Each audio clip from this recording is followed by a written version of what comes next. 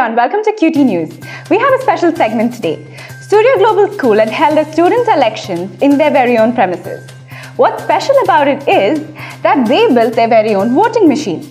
We have a reporter, Varsha, to give us the details. Yes, Joanna, it was quite an exciting day today. The students were very enthusiastic about the whole event. The highlight was that for the first time in their history, students built their very own voting machines with the help of QtPi kits. Here are some visuals of the whole event.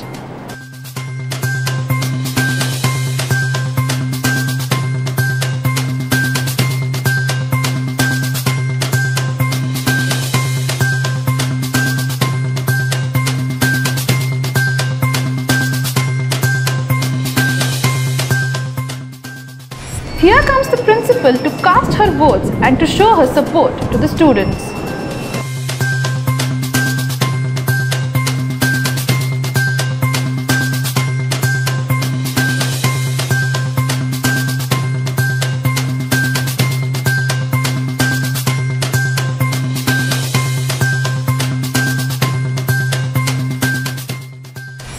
The students were thrilled to cast their votes for the first time on a voting machine.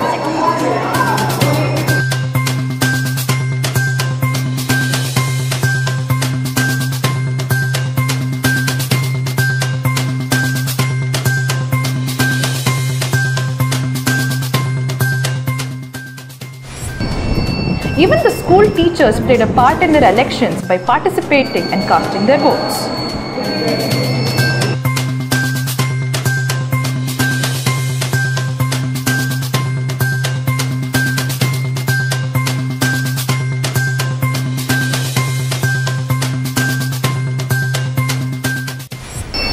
We have the nominees coming in and campaigning.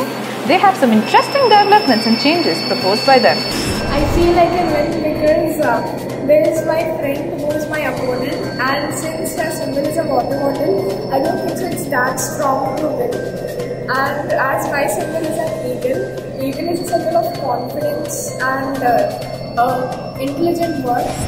Hi, my name is Mohan from Surya and I am nominated as Deputy Head. If I become Deputy Head, I will ensure that everyone is speaking in English and everyone is disciplined. I am Anita of grade 7th and I have been nominated for Greenhouse Vice Captain. And my symbol is closed fist. It represents unity and willpower, which are very important for a person to win any competition or live in the society. I took the symbol because I believe that where there is unity, there is always victory. So if I become the Vice Captain of Greenhouse, I will mainly focus on two objectives. Firstly, I will boost up the willpower of my team members. Secondly, I will improve the unity strategies of my house.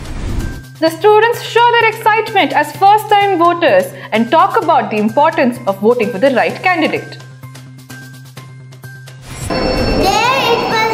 I was feeling like I'm going to a real election, but very funner.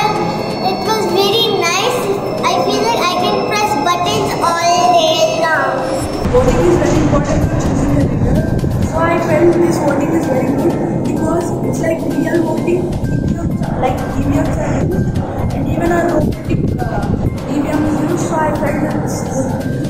It was so exciting while we were standing in the line, and it was a bit confusing that how is it, but when the first chance we got, after that it was a bit easy, and it was the first time we were doing that. Till now we have only studied about it in our books and we used to only vote on papers. This was so nice for me.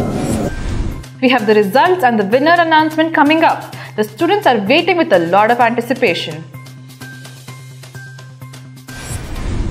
And finally, the results were announced. The winners are very happy and they are sharing their thoughts.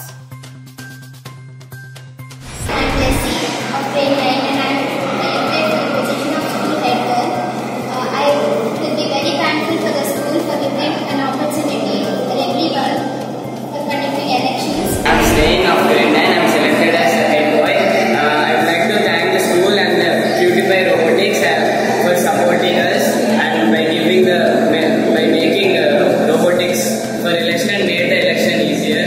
And